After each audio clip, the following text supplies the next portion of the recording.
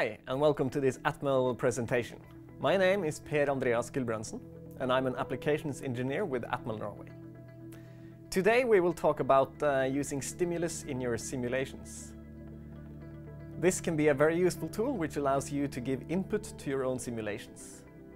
This feature is new in Atmel Studio 6.1. In order to demonstrate this, I have written a short program containing 3 lines. In the first line, I save the input value to port A in a temporary variable. Second line, I increment this variable, and in the third line, I put it out on port B. I have prepared a stim file, which simply creates a loop, which delays for 23 cycles, and puts port B back into port A, effectively creating a loop.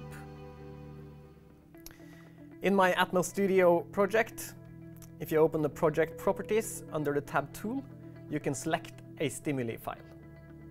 You can see here that I have selected the file I showed you.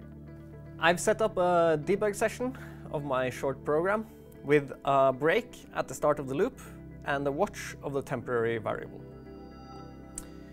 If I run the loop a few times, you can see that the variable increases to 1, and so does the port B output. If I now execute the stim file from the debug menu and select output from the file stimuli provider, you can see that if I run the loop once more, the stim file starts to give input. For now, it is just the delay at the start of my stim file. Running it once more, you can see that port B is now looped back into port A. If we now continue to run the demo, you can see that the temporary variable and the port B output increases. My stim file is set up to do 5 repetitions, so the variable will increase until it has reached 6 and then stop. I will now demonstrate the logging capabilities of the stim files for you. I've already set up a stim file called log_porta.stim, which sets up logging of port A and writes it to a file called test.log. I've also set up a repeat of 5 times with the delay of 23. This is so that the log file will continue running while my program executes. I've done it this way because I wish to use the stimulate directive to import this log file into my original stim file. So I write $stimulate and the stim file's name. I move back to Studio and I restart my debug session. Running through a few times, you see again that the temporary variable increases to 1, but not anymore. I will execute my stim files from the debug menu, and I will also choose the stim file provider output. Executing in the loop again, you see that the stim files have been opened, both of them. Logging has started, and port B has been put back into port A.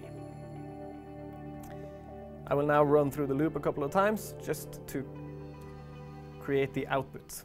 When I've run through my program, I open up my log file, and you will see here that it has been logged when port A changes value. In between, you will also see the delay between the changes. This log file is in the same format as the stim files and can be used as input as well. If you open Atmel Help and search for simulator stimuli, you will find a page describing use of the stimulation and the format of the stimuli file.